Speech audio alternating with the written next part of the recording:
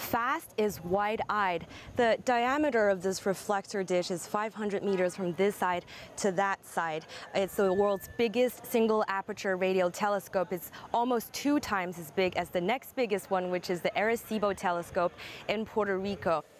Now we've come underneath the structure and we're seeing this whole system of cables and pulleys just like this one. So what do? Well, while the structure itself is too big to move, it's 500 meters in diameter, but with this system, each of the 4,450 triangular plates can be adjusted toward different angles to point at different parts of the sky.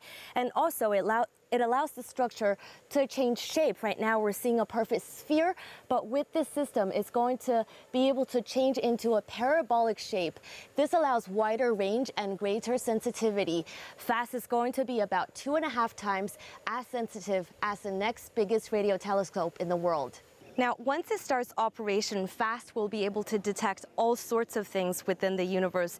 These include pulsars. These are quickly rotating, dense star matters, which will lead to the detection of gravitational waves within the universe that will shed light on the origin and evolution of our universe. FAST will also be able to detect exoplanets, but perhaps the most exciting thing for most people is extraterrestrial lives within the universe.